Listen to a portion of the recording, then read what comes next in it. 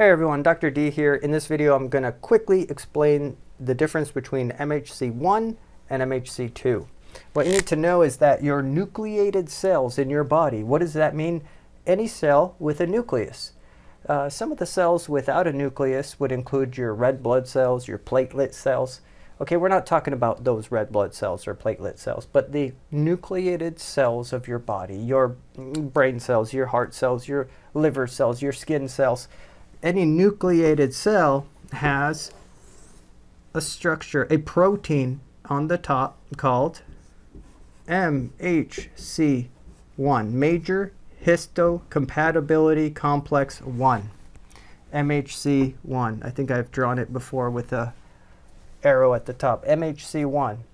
MHC1 is on the surface of your nucleated cells. This is all cells, including this is what some students confuse sometimes.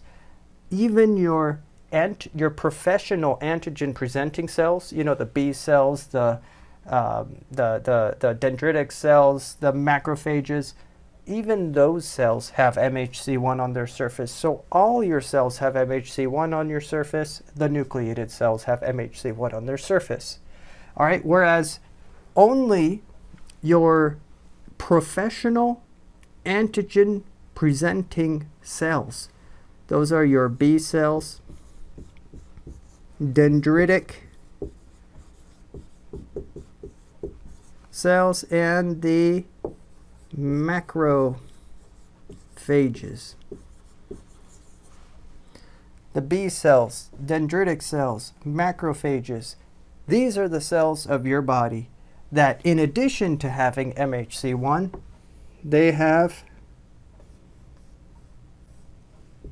MHC2. Okay? So there you go.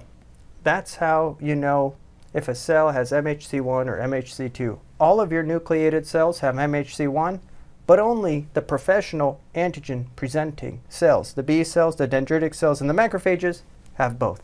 All right? So I hope that cleared up any issues, and I'll catch you guys next time.